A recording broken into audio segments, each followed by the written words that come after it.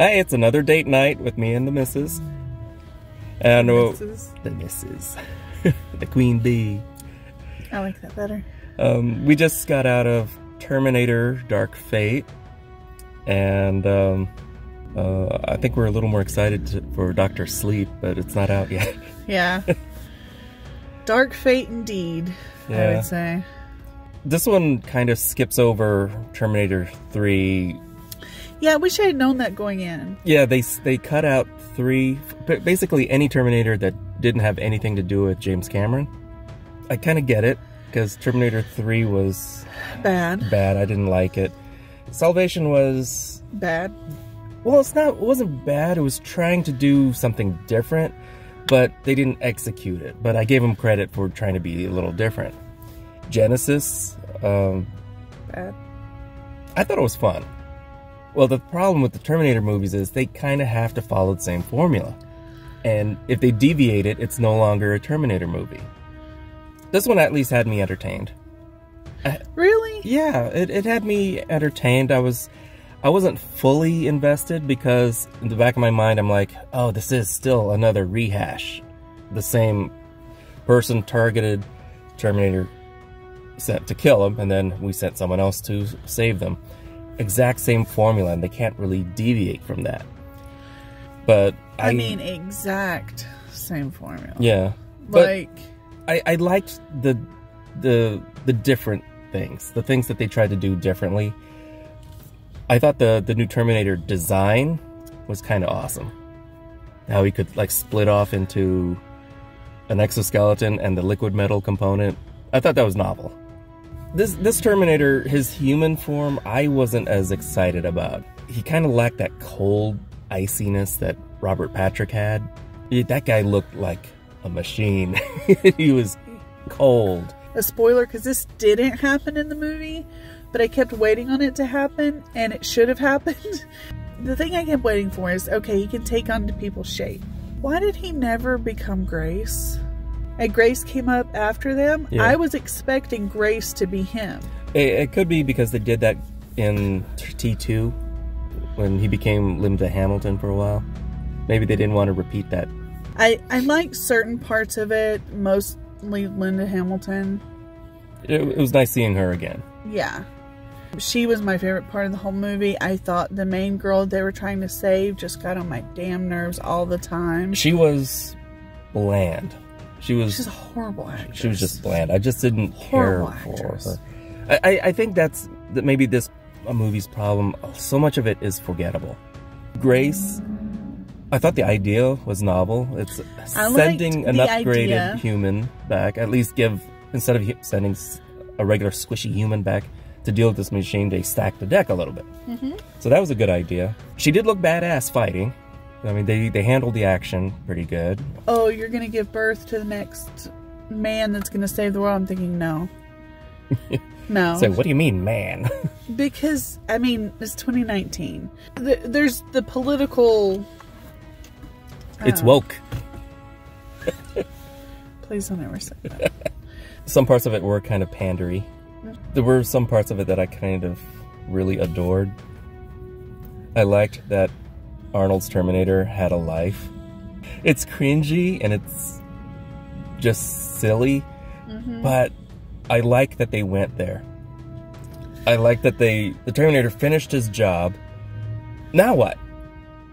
So he starts hanging drapes, apparently. Yeah, he had to had to pick a job that wasn't too attention grabbing and just built a life out of that.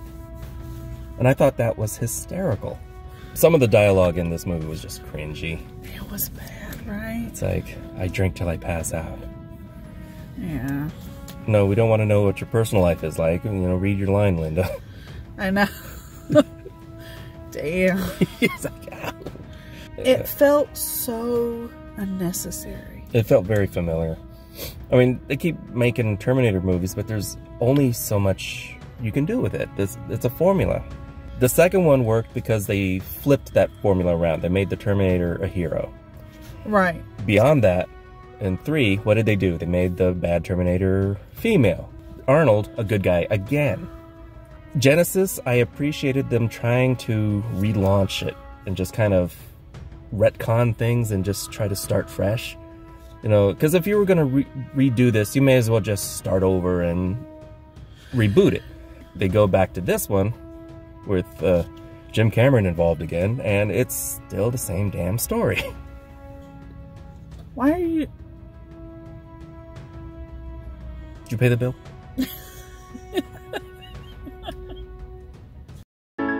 After these messages, we'll be right back. So if you're going to go back in time to kill someone, why are you going back to kill them when they are an adult and capable of handling their things? Why are you not going back to kill them as children?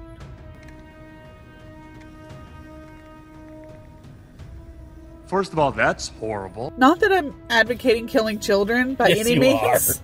I'm just saying, so much easier to kill children than adults. That's not, Life hack! oh, that's not what I meant. And then Deadpool didn't have a problem with that. Maximum effort. There's a lot of things that logistically computers would have done differently. That would have made it for a quicker movie, but then we wouldn't have had a movie. And we wouldn't have... I mean, it's a lot of it is for dramatic thing. Yeah. So we can have our action scenes and not 30 seconds of a Terminator stomping a baby to death.